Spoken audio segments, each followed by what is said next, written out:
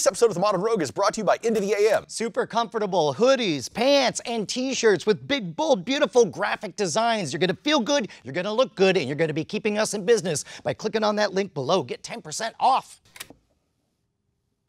Science! Adjacent. Science!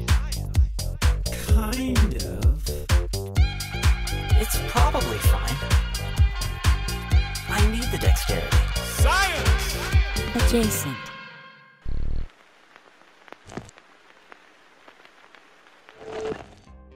Hi, and welcome to Science Adjacent, the show that's not science, but it's close. My name is Science. And I'm Jason. Now, some people get a bit confused thinking that the show's called Science and Jason, which would make sense since those are our names. Yeah, but my nickname is Smurfy. You, Coach Beverly.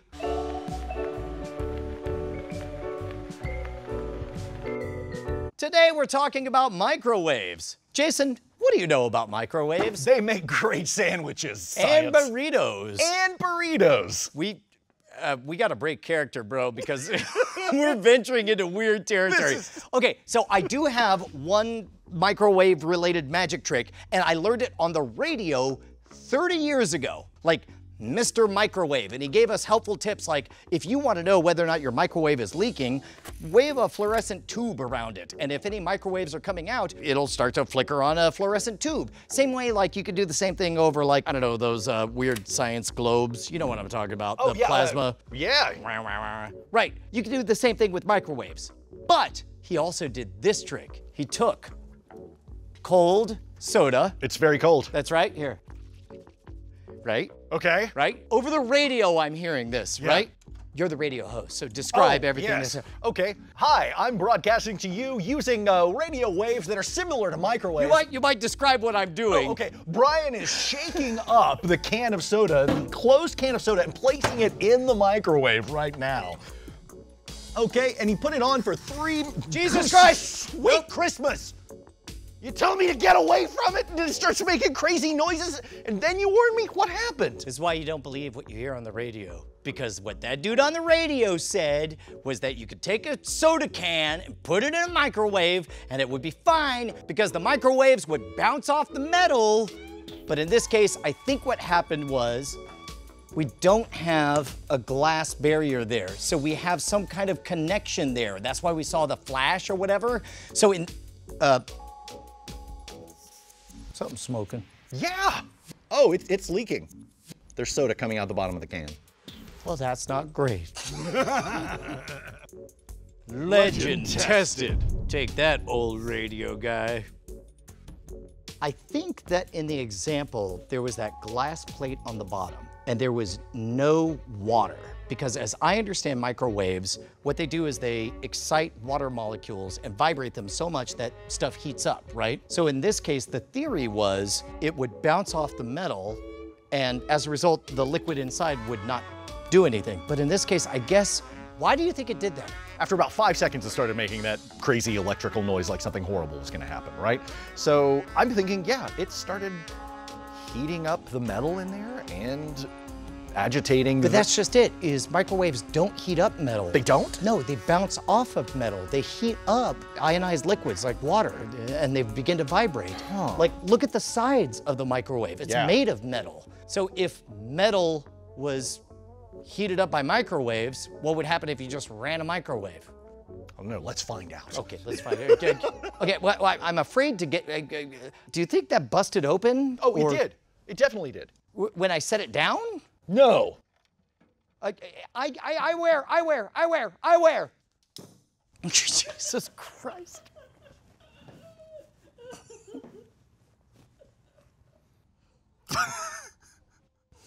Okay, so it looks like some stuff like arced, like there was a short circuiting or whatever. Oh yeah, there's a scorched mark on the base of the microwave. So what caused that arcing to happen? Oh, you know what? I guess there just wasn't a glass thing separating it from the metal there. So as a result, there was an arc.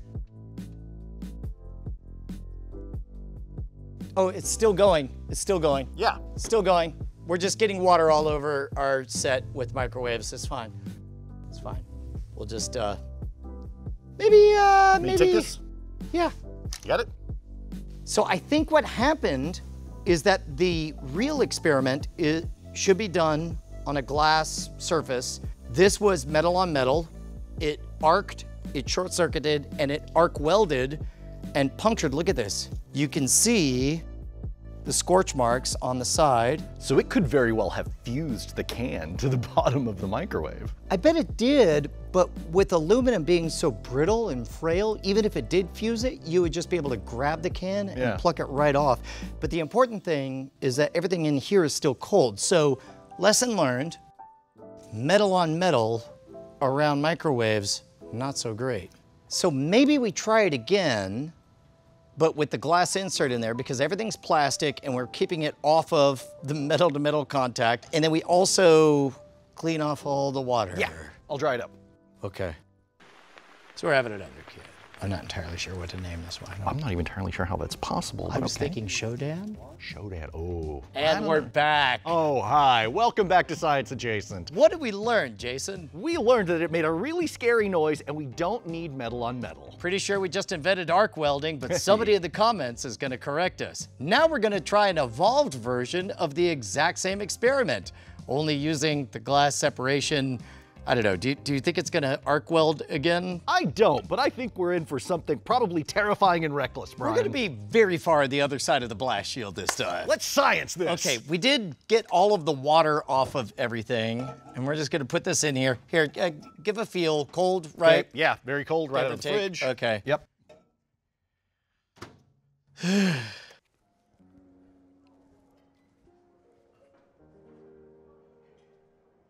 How you feeling? Oh, we don't hear the terrifying noise at all. Well, and we don't see the giant sparks. Yeah.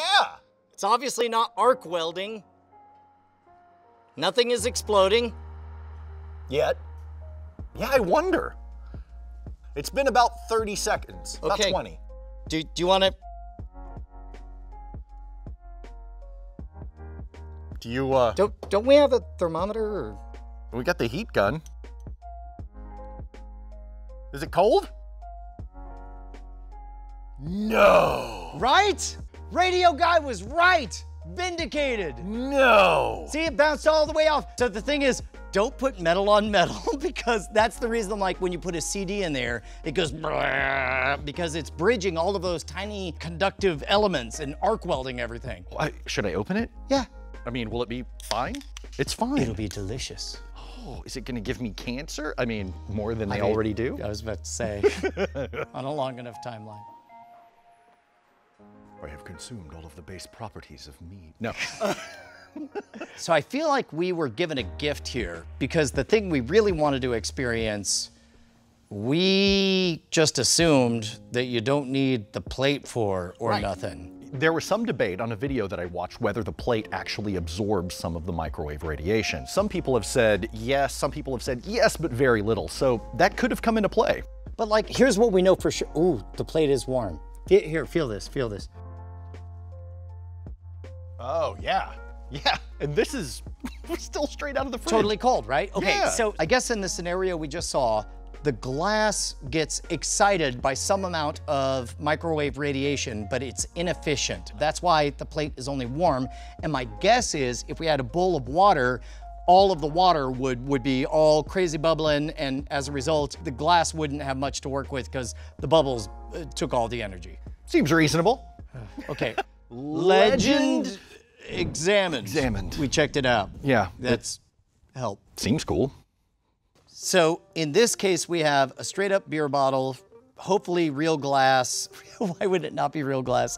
It's sugar glass. There's gotta be some amount of humidity or liquid that's in here. I don't know how much there is, but if we put it in a similar circumstance, you just wanna, we should get the temperature going. Oh, sure. What do we got? About 77 degrees. Okay, and that's on what? On the bottle itself, And then what about the bottom? the bottom, right now it's a little warmer. It's at 90 degrees. Okay, that tracks. So what, maybe 30 seconds? Yeah, go for it. See what happens. 30 seconds. One thing to keep in mind is that the field of radiation is not uniform within the box. Right, which is the whole reason that it rotates on there, so you're able to get kind of the hot spots spread out over all of your food. Okay, so I guess let's...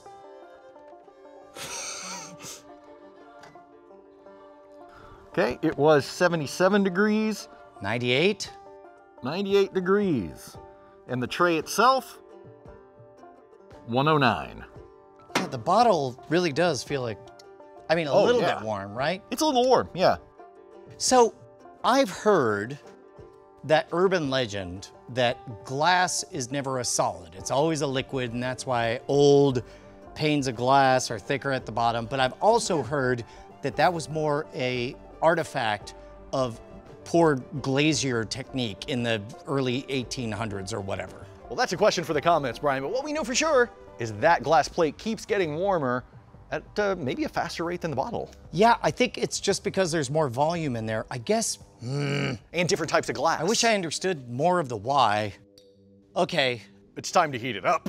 so here we are at the real question, which is an old video that seemed to depict that once you heated up glass to an almost liquid state, it would pretty much behave like water and continue to get excited by the microwaves and continue to melt, right? And not the whole glass, a specific spot. The more liquid it got, the more melty it would behave, Yeah, right? you basically have to kickstart it with a torch. My goal is to get this corner nice and red hot, right? Yeah, you want to get it to be like a red hot quarter. Oh, Yeah. what's it at? Wow. Where you torched it right there, the bottle is reading 200 degrees. Okay. How about now? 370 degrees. 550, 600. 600? Still not red hot, 500. Yeah, you got to get it glowing, man. Let Okay, it rip. but what's it at? Overload. Overload? Yeah. It has a setting for overload? I don't know. That's what 0L. It's freaking out. You can see the colors changing. I think it's about to start melting. It's gonna get red hot soon. Oh, oh, you Yeah. see it? You can see it. Yeah. It's like in the 600-700 range. It's all over the place. Okay. Okay, so you can definitely see it glowing. Keep it going. Keep it going. Get it good and I'm red. scared to keep it going. Keep it going, man. Okay, it's definitely glowing. Yeah, we got a good spot in there. All right, let's see if it works at this point. Okay, All right, close it. start it. It's gonna have to be more than 2 minutes. You think? I would get all the way behind the blast shield. Oh, Look, it's getting hotter. Holy, oh, holy, holy. Woo! That's a that's lot. plasma. Is that plasma? I don't know, but I can't turn it off now. Jeez Louise, it's straight up melting. Oh my God! Oh! Okay. I wish I could stop it. Could somebody unplug it from over there? I thought we were gonna be sitting here forever. Okay. Wow. Legend confirmed. Legend confirmed. Yeah, you can that's- actually melt glass in a microwave. Yes. Okay, we do have a scientific explanation. Yeah, I was about to say, because you wouldn't think that glass being in every microwave would mean that glass could melt in a microwave. But why would it make a lick of difference between a solid glass and a preheated, half-melted glass? Okay, this is from our consulting scientist, Rawr, out in Australia. Glass bottles are typically soda lime glass, so that when they melt, they form an ionic solution containing sodium ions and calcium ions. This makes it conductive. Similar to when we accidentally arc welded the can to the thing and busted a hole in it, water. Exactly. So the microwave heats the hot spot hotter until it gets hot enough to form a plasma. Some glass is heated for commercial processing by getting it hot enough to conduct electricity, then heated further by passing electrical currents through the glass. Oh wait, this is also a form of arc welding where it's like they'll take something that they need to heat up and they'll heat it up to red hot and then they'll stamp it and then it'll go through the factory like that. Oh, wow. Well, some say that the glass turntable absorbs some of the energy, but to me that seems unlikely. The microwave intensity distribution inside a microwave oven is uneven. The rotation of the glass turntable helps to provide a more even coverage of the item being heated. In this case, you want an intense single spot, so the turntable rotation is counterproductive. Okay, question. Can we open it now? Oh, I think so, but definitely. Okay, you ready? Ready.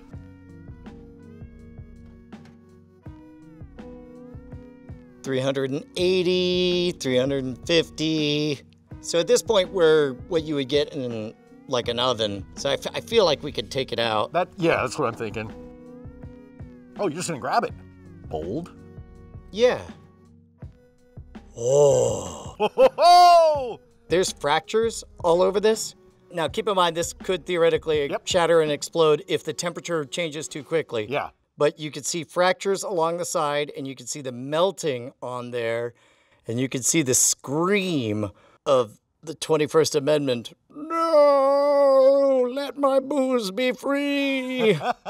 Wow, I did not expect that to work so well. I didn't expect it to work so quickly. I thought we were really gonna be sitting here for 10 minutes while the microwave ran. Yeah, dude. Special thanks to our friend Rawr, our pro bono science consultant. That's right. Don't do this at home. This could have gone really wrong. Yeah, dude. This is not science. It's adjacent. I'm science. And I'm Jason. Sorry for the confusion. Do you know the moment I realized I was an adult? No. It was the moment I started wearing shirts that didn't require people to lean in, squint, and say, oh, I get it. And I think that's what I like about Into the AM, is they're beautiful, artistic, super comfortable t-shirts. They are the most comfortable. I got this hoodie and feel it. Just feel it. No, I don't have to. I'm feeling it all over my legs because I've got the pants. Oh, you have the matching pants. Yeah, I finally get to wear something besides shorts next time we do American Ninja stuff. Oh, I'm glad that's been addressed. Yeah. Oh. I regret nothing. Ever since we got connected with Into the AM, everybody's been rocking their amazing tees, whether it's the plain ones, whether it's the awesome bellies that you're showing. Hey. I'm telling you, man, they look great. You're gonna feel awesome in them. They are quality tees, not like the other cheap ones you might find online. I feel personally attacked. Yeah, these are super comfortable, soft material, durable, and they've got bundles. Yeah, dude, 3 graphic tees for $60, and you get an additional 10% off if you click on that link down below. Look fly. No. You're gonna look dope. That's fine. Don't. On fleek. You know what? I'll allow that one. Is that one still a thing? I think it's so not a thing that I want it to be a thing. Okay, bringing it back. It's one of those things you could say to annoy your teenage daughters. It's streets ahead. Ooh, now I'm learning stuff. Yeah. You know I have a soft spot for any independent creator, and I think that's part of what I love most about Into the AM is that you're not paying some kind of big mega corporation secretly. You're taking care of real artists. Like us. So help us stay in business and help Into the AM by going to intotheam.com. Get 10% off and 3 graphic tees for $60. Click that link. Offer and link in the description below. And also, the title of the show is not Science and Jason. It's science adjacent. No one's ever called me adjacent. It's just Jason. That's what my mom says. Although I would love it if everybody started calling him Jason. That's your new nickname. So let's get to the adjacency.